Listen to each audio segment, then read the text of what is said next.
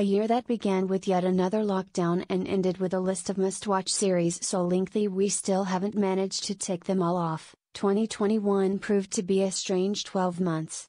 Despite the difficulties faced by productions, the quality of the shows gracing our screens hasn't wavered.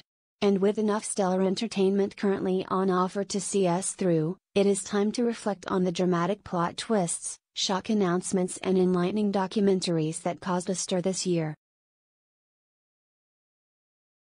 Here are a handful of the telly moments that really got us talking. Line of Duty. No roundup would be complete without an appearance from D.I. Kate Fleming. With actress Vicky McClure stepping back into the inspector's shoes, the sixth series of the hit BBC show once again kept audiences on the edge of their seats.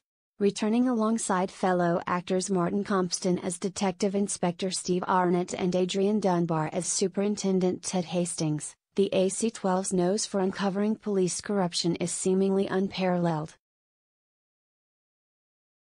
Already claiming the title of the UK's most-watched drama series of the century, Line of Duty's cult following led 12.8 million people to watch the series' sixth finale at the time of airing. Audiences do not get much bigger than that.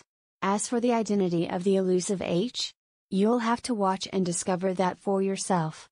Led by years and years Ollie Alexander, five-part drama It's a Sin saw audiences laugh, cry and gasp in equal measure.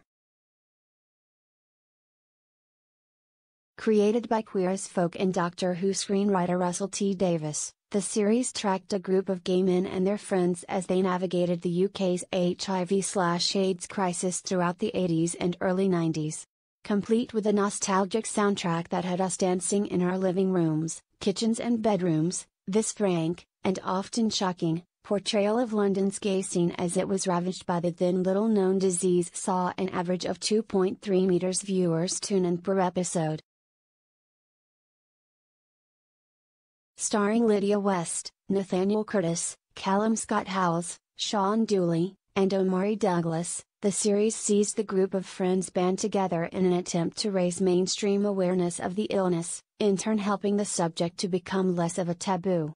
A series initially declined by both the BBC and ITV, it took a long-fought battle by Channel 4's commissioning editor of drama, Lee Mason, for the show to finally reach our screens.